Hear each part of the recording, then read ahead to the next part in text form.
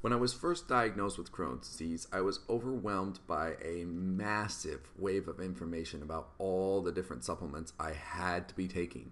Suddenly, everyone had a second cousin twice removed on their mother's side with Crohn's disease who had taken some weird octopus oil that instantly cured them of Crohn's, and they were happy to share that info with me all the time.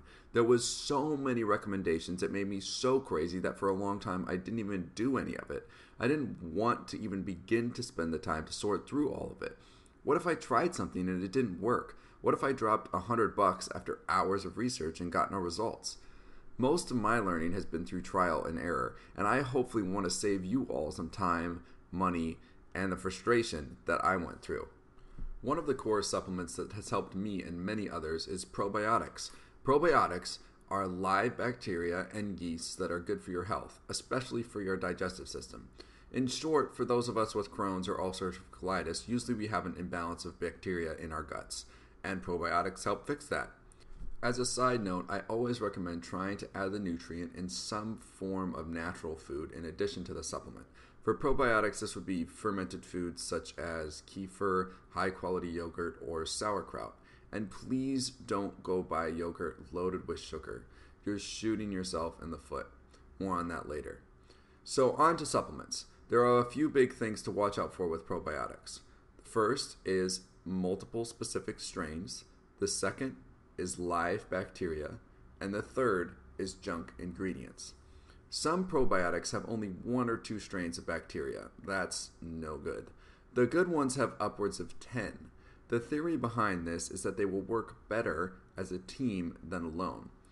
Different bacteria have slightly different functions and work in various places along your digestive tract, so especially for those of us with compromised intestinal health, it's important to hit every area and not just one part.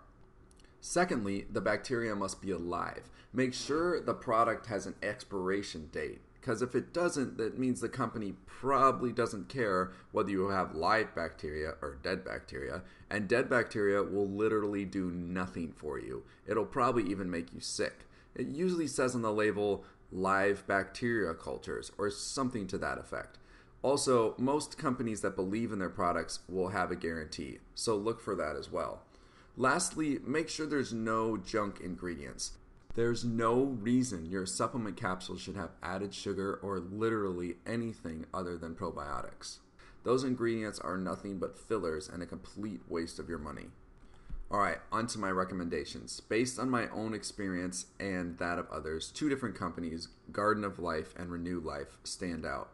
For Garden of Life, I would recommend the 100 billion live culture capsules.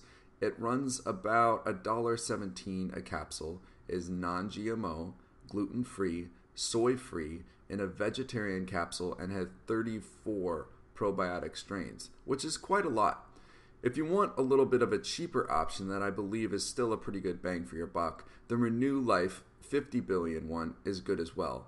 It runs about 67 cents a capsule and is also gluten-free, dairy-free, and in a vegetarian capsule. There's no claims of whether or not it's non-GMO as far as I could find, but I would assume it is.